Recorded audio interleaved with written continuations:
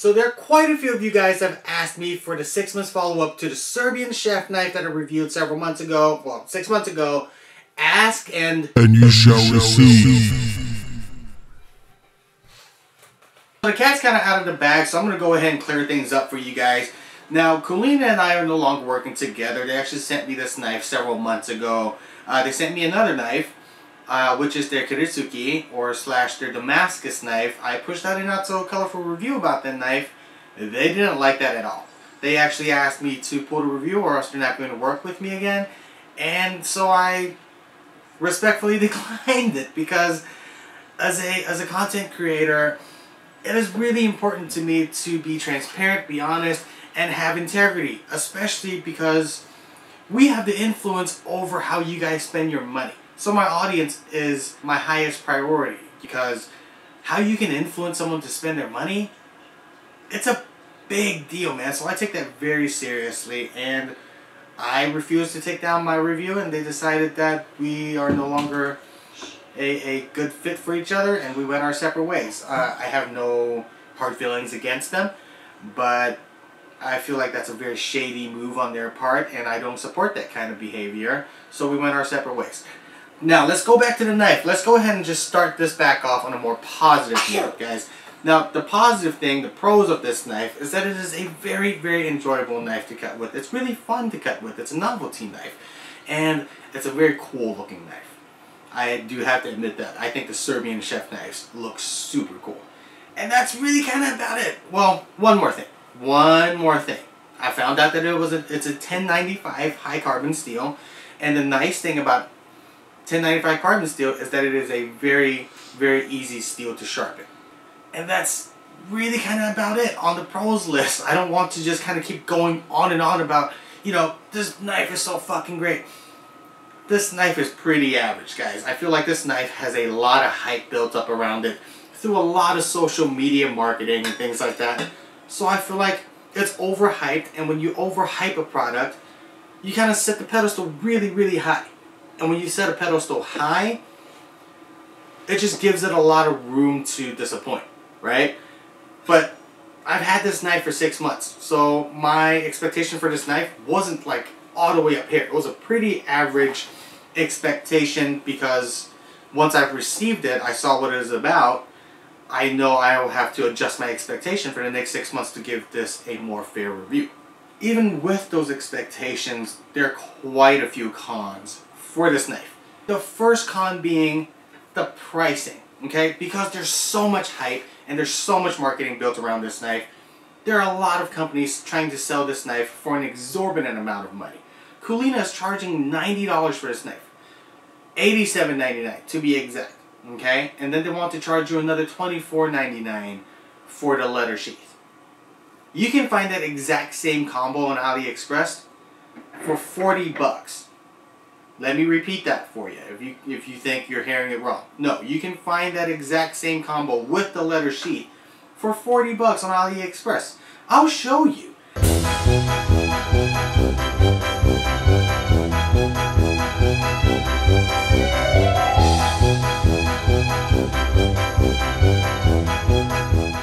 They wanted to charge $24.99 for the leather sheath, guys. I mean, that's kind of crazy to me. Now, the pricing being one of the biggest things, it's like, for 40 bucks, I wouldn't mind paying that for this knife because, like I said, it's an enjoyable knife to cut with. But for 90 bucks, that's way too much. Like, the fit and finish of this knife for a $90 knife is crap. Like, I'll just come out and say it. I know I've addressed some of the issues with the fit and finish in the last video, and a lot of you guys have commented saying, well, the knife is designed this way, and, you know, yada, yada, yada. No, I don't believe that at all, because that's just kind of, it seems like it's justifying a knife for low quality. Okay, for $90, you should have a knife that is really, really nice. The tang, it's so wavy that it looks like it's fucking belly dancing, guys. It's bad, man. Like, it's so wavy in there that when they fit the handle and the scales on, they actually had to fill it with additional black epoxy just to fill those gaps. And even after they try to fill those gaps, there's still gaps in the front. The gaps in the front is an even bigger issue because when you're washing the knife and water gets in there, it starts to rust. And once the tang starts to rust, you have a pretty big issue on your hands. And people are saying, oh, it's supposed to be designed this way. You don't design a knife to have rust issues. I'm telling it how it is. Like a lot of knife makers hand hammer their knives just like this Serbian chef knife claimed to do, and you're not going to push out a knife that is warped, and blade is so warped, it's skewing toward the left side by quite a bit. Like, it's bad. Like, I'll show you guys a different angle of this so you can see it. But people that take pride in their work are not going to push out something like this.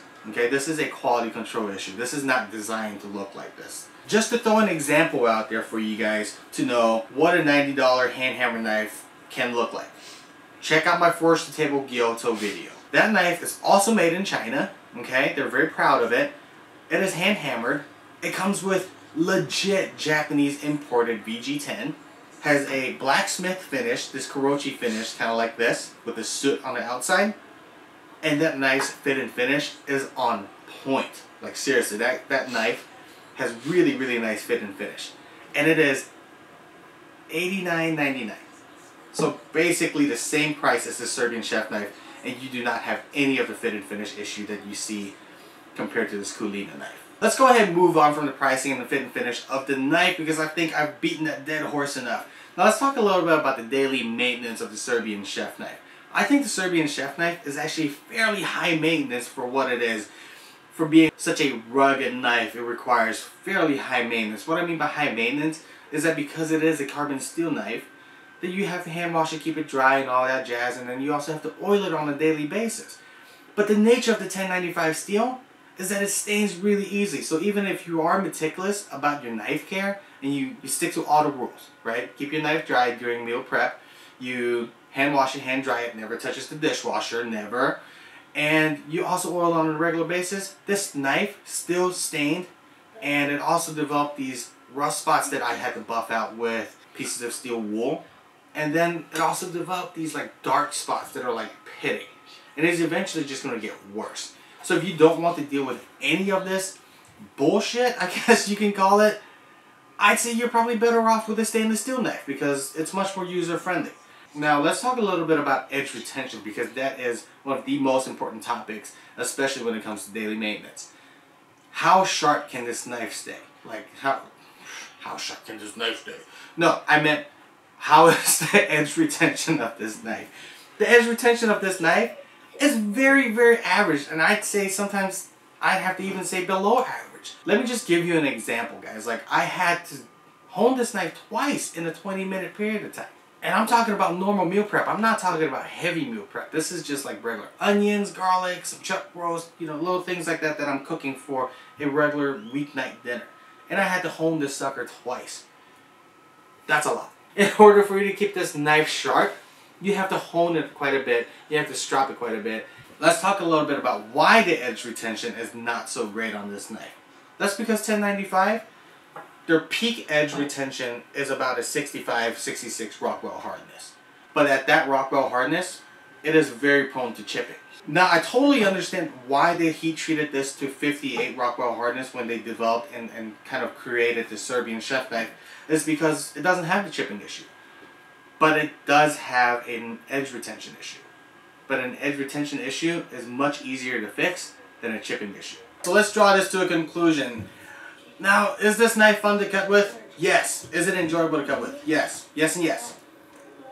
And that's really about it, guys. Like, if you want to buy this knife and you really have your heart set on this sucker, I wouldn't pay more than AliExpress price for it. Like, if you do decide to support Collina, oh, that just makes my heart hurt.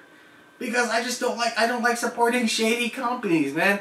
Like, you're grown up, it's your money, you spend it however the fuck you want. But I just, man, it's not even that I have anything against the company.